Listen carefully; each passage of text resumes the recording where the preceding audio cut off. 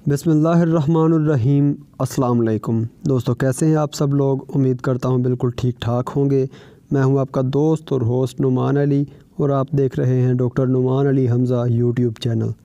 دوستو، آج کی ہماری اس ویڈیو کا ٹاپک ہے کہ ہم کس طرح سے اپنے جانور کو آکسیٹوسن کی عادت سے ہٹا سکتے ہیں، یا پھر آکسیٹوسن کی جگہ پر ہم کون سے طریقہ کار استعمال کر سکتے ہیں اور اپنے جانور کا حیوانے سے دودھ نکال سکتے ہیں، یعنی کہ بغیر آکسیٹوسن کے ہم جانور کے حیوانے سے دودھ کس طرح سے نکال سکتے ہیں۔ تو دوستو، بغیر وقت ضائع کیے چلتے ہیں ویڈیو کی طرف۔ لیکن ویڈیو سٹارٹ کرنے سے پہلے میری تمام دوستوں سے گزارش ہے کہ اگر ابھی تک آپ لوگوں نے میرا چینل سبسکرائب نہیں کیا تو کیجئے میرے چینل کو، اور ساتھ میں بنے گھنٹی کے نشان کو دبا دیجئے تاکہ میری ہر آنے والی نئی اپڈیٹ آپ کو سب سے پہلے مل سکے۔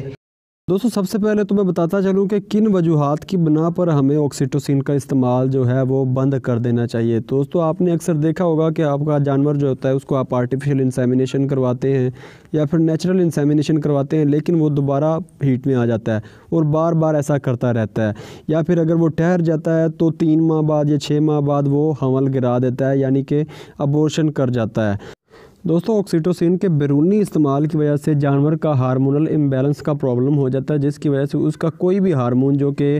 ریپروڈکٹیو نظام سے منسلک ہوتا ہے وہ ٹھیک سے کام نہیں کر پاتا، جس کا ڈائریکٹ اثر جانور کی پیداوار پر ہوتا ہے۔ اس کی وجہ سے جانور میں یہ پرابلم آتی ہے کہ اگر مثال کے طور پر ہمارے جانور نے 10 سوئے سونا ہے، یعنی کہ 10 دفعہ زندگی میں بچے دینے ہیں، تو اس نے 10 سے کم ہو کر 6 یا 7 دفعہ بچے دے گا، تو یعنی کہ دوستو ہمارے جانور کے 4 سوئے، پنجابی میں کہہ لیں کہ 4 سوئے مر گئے۔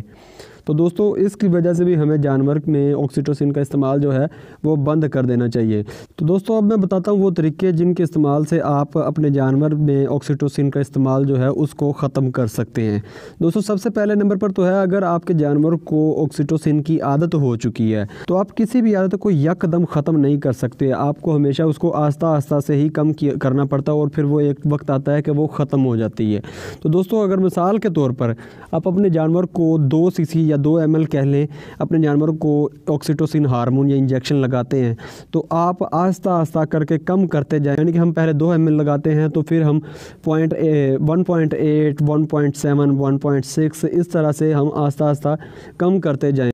پھر دوستو، ایک وقت آتا ہے کہ جب ہمارا جانور بغیر انجیکشن کے دودھ دینا شروع کر دیتا ہے، یعنی کہ اپنے حیوانے میں دودھ اتار لیتا ہے، لیکن اس کے لیے ہمیں شروع کے دن جو ہوتے ہیں تب بھی خالی سوئی جو ہوتی ہے، خالی سرنج جو ہے وہ اپنے جانور کو لگانی پڑتی ہے، جو کہ کہہ لیں کہ ایک جانور کو بے وقوف بنانے کا طریقہ ہی ہے۔ اس کے ساتھ دوستو دوسرا طریقہ کار یہ ہے کہ آپ جب بھی جانور کا دودھ نکالنا ہے، اگر آپ جانور کو آکسیٹوسن انجیکشن لگا رہے ہیں، تو آپ کو ساتھ میں جانور کو ونڈا یا کھل وغیرہ، یا جس کو پنجابی میں کہتے ہیں بھاڑا وغیرہ ڈال کر لالچ دے کر جانور کا دودھ نکال سکتے ہیں۔ اس پر میں آلریڈی ایک ویڈیو بنا چکا ہوں کہ بغیر جانور کے بچے کے ہم کس طرح سے جانور کا دودھ نکال سکتے ہیں، اس کا میں لنک ڈسکرپشن میں دے دوں گا، وہ آپ چیک کر لیجئے گا۔ تو دوستو، یہ 2 طریقے کا استعمال کر کے آپ اپنے جانور کو آکسیٹوسن کی بری عادت سے بچا سکتے ہیں، اور اپنے آپ کو بھی بہت ساری بیماریوں سے بچا سکتے ہیں، اور اپنے جانور کو بھی بہت ساری بیماریوں سے بچا سکتے ہیں، اور اس کی پوری پیداوار حاصل کر سکتے ہیں۔ تو دوستو، امید کرتا ہوں میری آج کی یہ ویڈیو آپ کو اچھی لگی ہوگی۔ اگر ویڈیو اچھی لگی ہو تو لائک کیجئے گا، اپنی رائے کا اظہار کمنٹ سیکشن میں ضرور کیجئے گا۔ اپنا خیال رکھیے گا، گھر والوں کا خیال رکھیے گا،